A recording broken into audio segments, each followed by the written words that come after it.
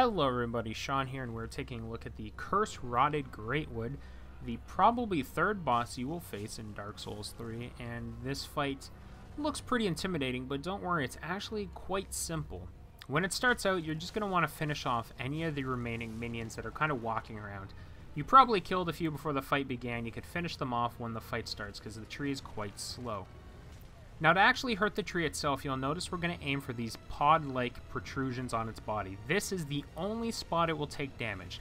Not necessarily these ones in the front, but only the pods. The front ones are the most obvious, but there's some on his hands, on his legs, on his back. They're all over the place. After they've taken so much damage, they'll explode and then deal even more damage to the boss. And at a certain point, the boss will get a little upset with you, smash the ground, and voila, the ground disappears. Don't worry, you won't take any fall damage. This is the second phase of the fight, and at this point, the tree will gain a couple new attacks, mostly because it now has a creepy-looking arm sticking out of the center of its body.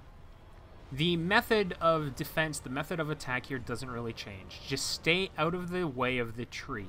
Most of his attacks are forward-facing. He does have a couple that kind of circle around him, but they don't really deal a whole lot of damage. His strongest attacks are all forward-facing, so if you stay to the side and to the back, you likely won't take a lot of damage.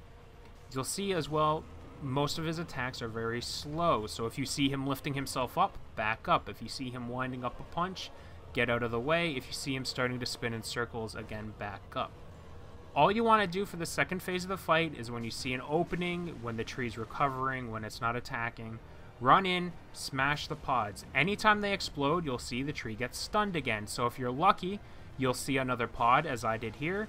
Boom, stunned again. You just go from pod to pod to pod, hitting him over and over. If you can't find one, you can attack the arm, although that's not the ideal situation because he just usually lifts the arm out of the way, making it hard to hit. He doesn't seem to be terribly weak to anything, so just use your normal melee weapon. But, of course, if you have fire or magic, it probably will add bonus damage, but he didn't seem particularly weak to it. But there you go. The Rotted Greatwood is down. I hope this helps you out. I thank you for watching, and we'll see everyone next time.